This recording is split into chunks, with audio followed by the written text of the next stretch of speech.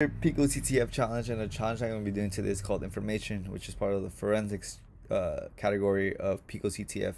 So with this, they gave us a file. Files can always be changed in a secret way. Can you find a flag? So they gave us a .jpg, and I downloaded it, and I already did this challenge beforehand before I guess started this video. So if you click on the .jpg, it's just going to open up a cat picture. So what could we get with this cat picture? There's nothing in the background that we could use for the most part.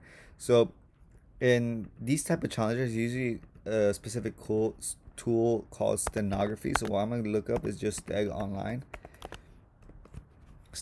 and go with this first tool right here. And what I'm going to do is just drop the image file that we got. So it'll be cat jpeg1. I guess we'll go with this one since this one's the recent one that we downloaded. I open it, and then once we open it, we see a bunch of options, but the one I'm going to go for is show string. So because sometimes with these steg challenges, since this is an easy one, most of the time what they do is just they insert a string value inside the image that you can't see on the image, but inside the metadata of the image.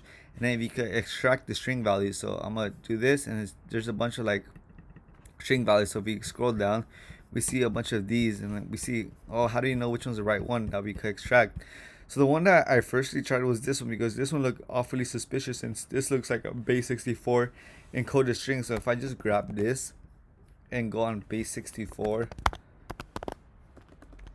decode, and the reason I know it's base 64 is because I've done so many challenges that you already have an idea on how this works. So if I just grab this and then decode this, we get PicoCTF, the metadata is modified. So if I just grab this, and we get the flag.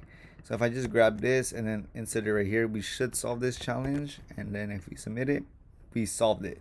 So yeah, this was pretty fairly easy stenography challenge. Didn't require that much, I guess, skill or time, but still pretty fun challenge overall.